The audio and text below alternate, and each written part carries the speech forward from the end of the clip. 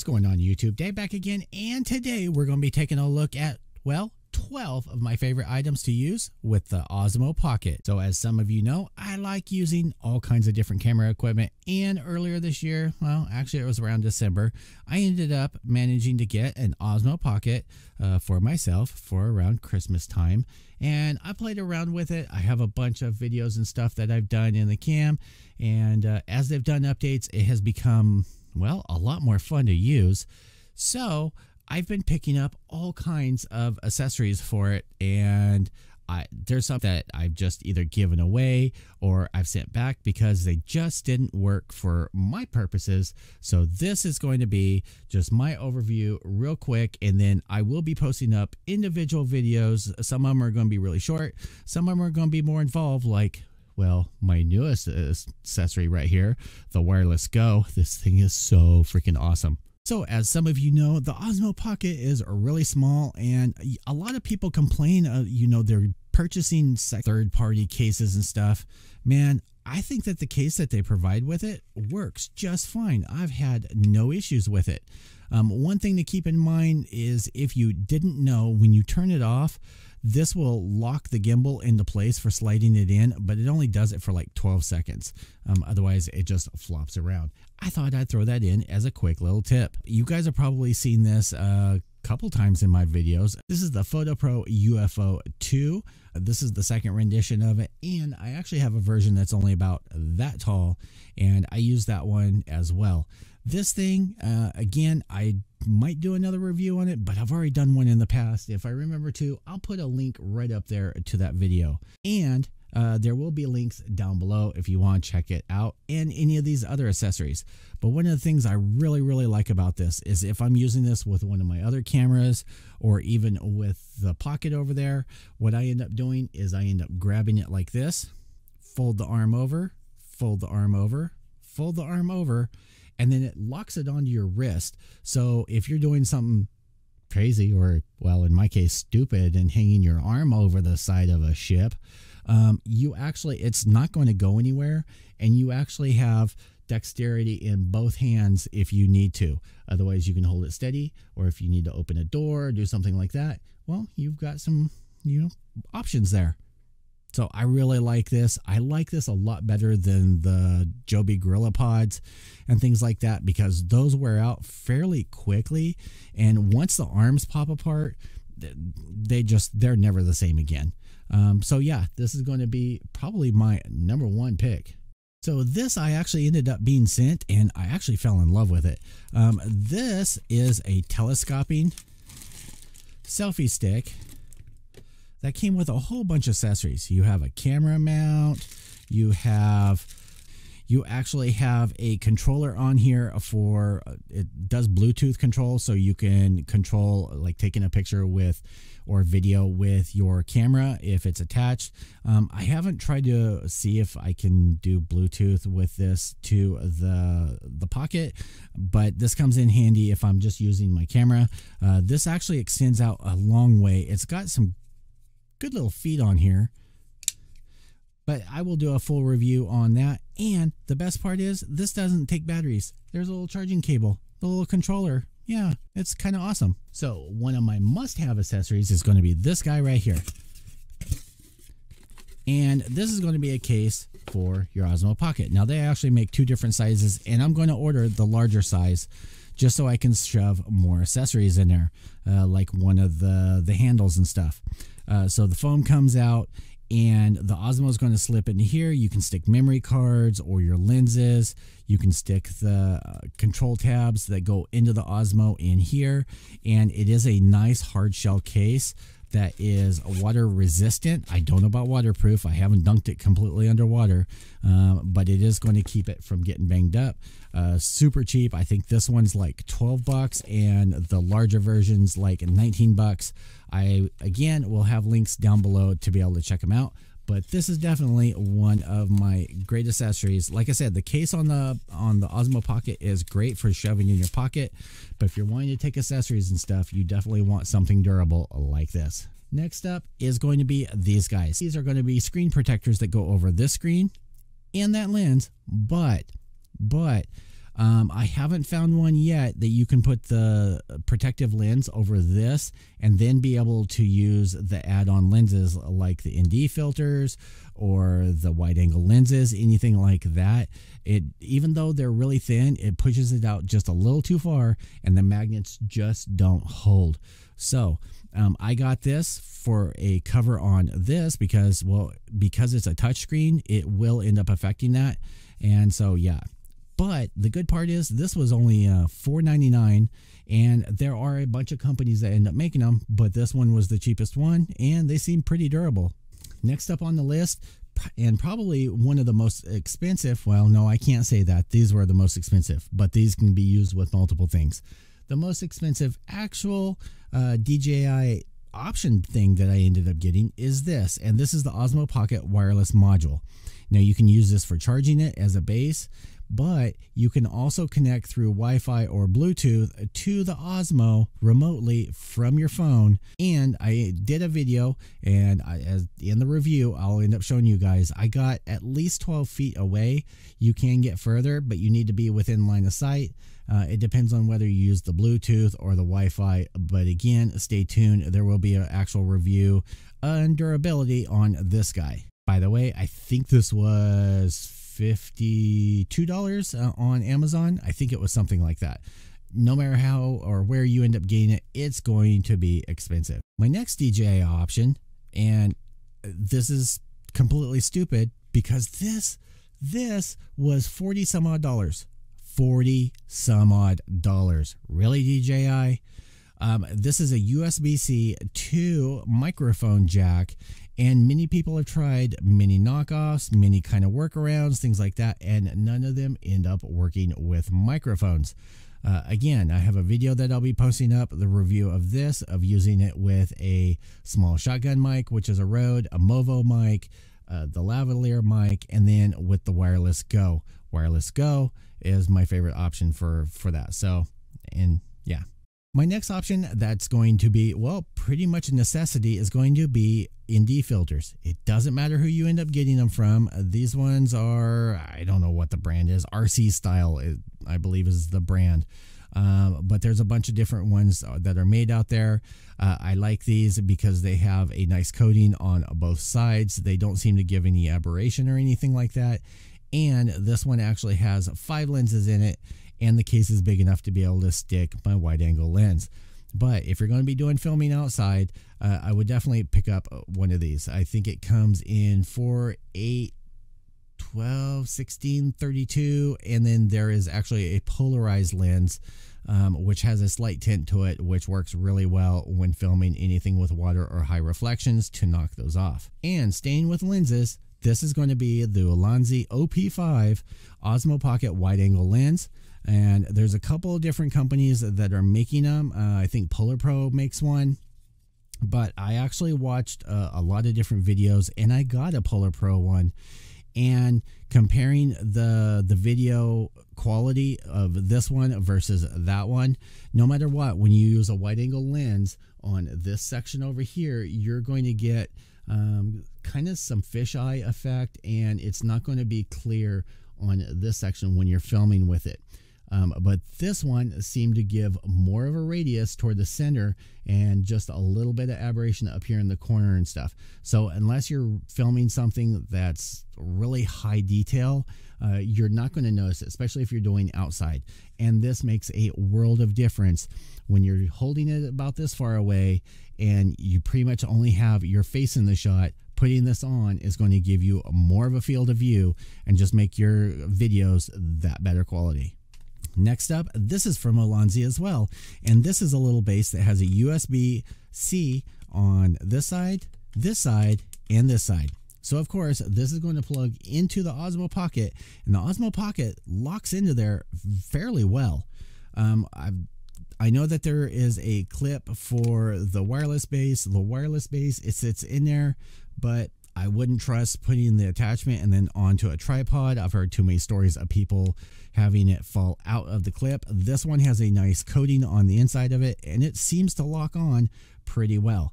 The downside, before I even get to the review, is I need to let you know, is from my testing and other people that I've ended up seeing, you cannot plug something into this side and this side and have them work at the same time. So you can't plug it like a power bank into this side and then your microphone into this side.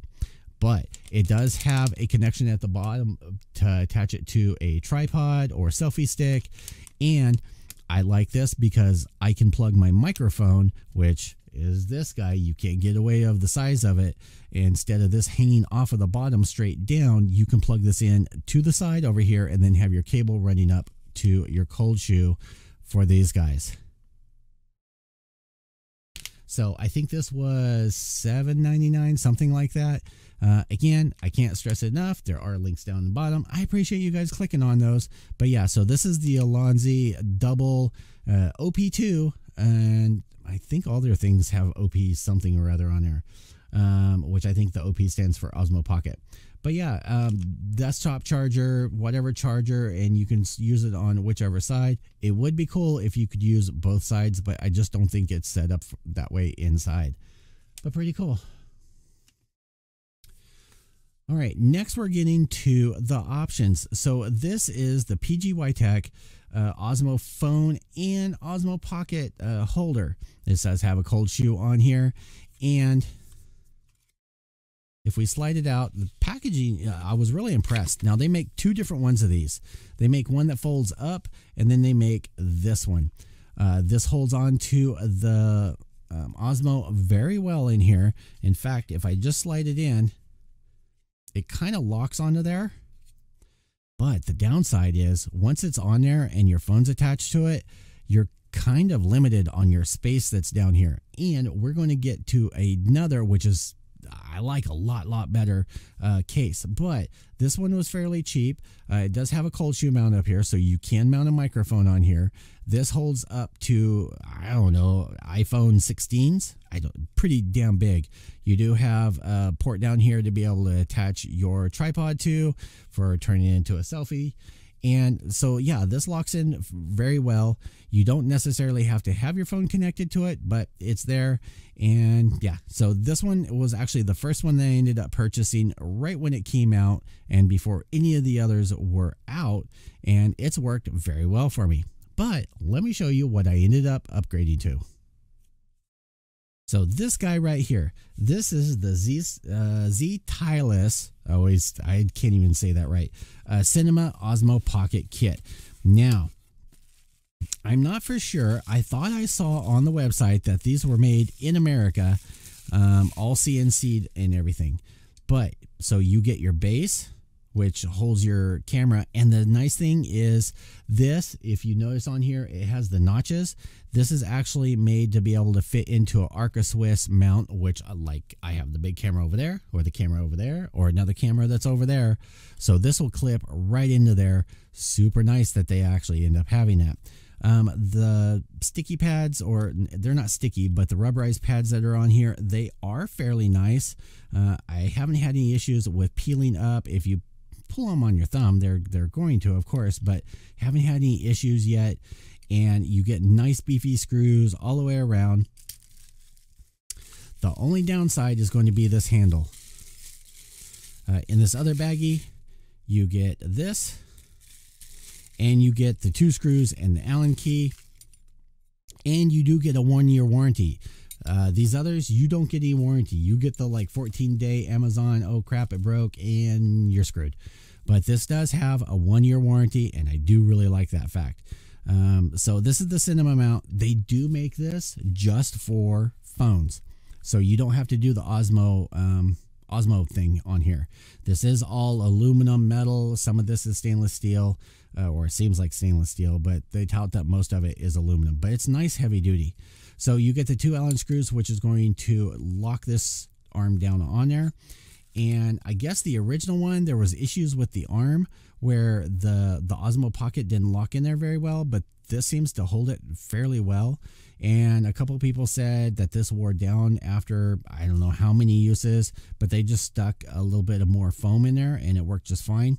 But what I like this for is once it's on, you have this full base bottom open. You can attach your wireless, you can attach this guy and then have your cable running to the whatever microphone, whether it be a shotgun microphone, whether it be something like this.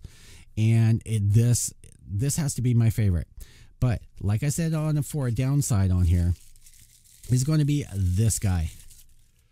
This guy is a beast. This is a solid block of aluminum, and this probably weighs, I don't even know where my scale is. I will weigh it when I end up doing the review on it, but this is a good chunk of weight. With this, with this, with this, with this, and then your camera, you might as well have something like the Sony a6000 or the RX100, something like that. So this does have an attachment to be able to attach to a tripod, but personally myself, I would end up using something like this or something like this to attach to this, and both of these options are going to be a lot lighter. And if you have small hands, this is going to be fine.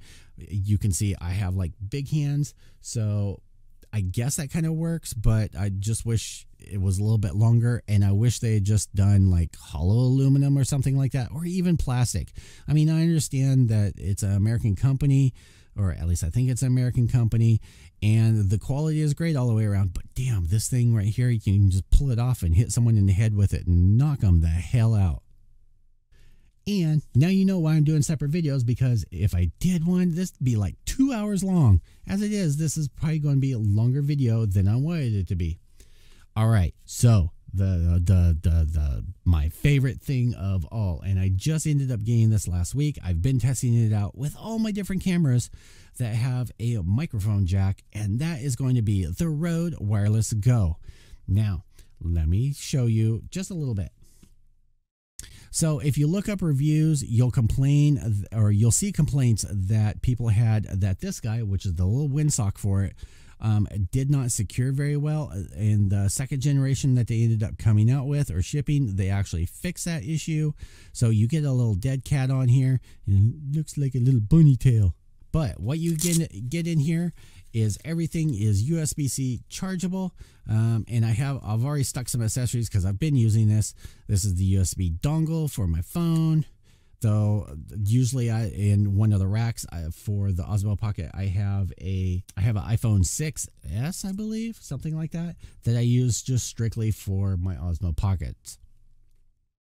You get this, which is a TRRS to a TRS connection. You will end up needing this if you're wanting to connect this to a smartphone, or if you're wanting to use the which I have, the Rode SmartLab Plus, and that actually has a TRRS plug on it, and it will not work if you're plugging it into a TRS. Difference is there's 3 bands versus 2 bands. Yeah, so that's the issue with that. So these are the accessories. It does come with this, which is going to go from the Osmo to the recording devices, and these are it. Now I haven't even taken off the plastic because, well, I'm kind of anal that way. So you have two different things here, and if I kick on this one, which they should be charged up, you can see there is that. It automatically pairs with this guy, and look, automatically. Now this does have a microphone in it automatically, but you can plug in a shotgun mic, a regular mic, any kind of mic like that, and it ends up working, a lav mic. But the nice thing is that you can clip this to your shirt, and then this can be up to, I think it's like 120 feet line of sight. If you turn your back with this attached to you, and you turn away at that kind of distance, it's going to actually end up cutting out. But if you're facing your camera with this on, this will work up to 120 feet. Now, I don't know who does something like that, sets up a camera and all of that, but yeah. So this automatically dims, and you can change the setting to where it automatically turns it off, but you have a live meter on here, and that's picking up my voice just from this. Yeah. It shows you your power both for this unit and for the this unit over here on here, and it touts for, I believe it's a 7-hour battery life on here. super awesome. You can't change out the batteries on there, so that's the bad part, but yeah, super awesome. And if you're using this, the nice thing is these little clips that you can use to clip onto things, they design to attach into the cold shoes, which is why I have so many cold shoes attached to everything. This is super awesome.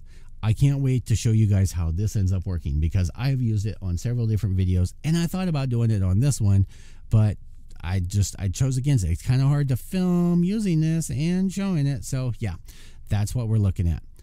All right, boys and girls, I hope that was informative and kind of helpful to somebody. Like I said, stay tuned. I'm going to have individual videos showing you how each one of these things end up working and my actual breakdown and thoughts on each one, whether it's worth your money or not. And of course, obviously they are. They all have a purpose, and I've kept them. I haven't sent them back, and I am the first. If I get a piece of crap, I'm going to send it back right away because, well, I want my money back. Thank you for tuning in. I will see you guys all in the next video. If you like this video and you want to see more techie stuff like this, click that like button. And if you haven't already, consider subscribing and clicking the bell icon. I really appreciate it. Until next time, I will see you guys all in the next video. Peace out, YouTube.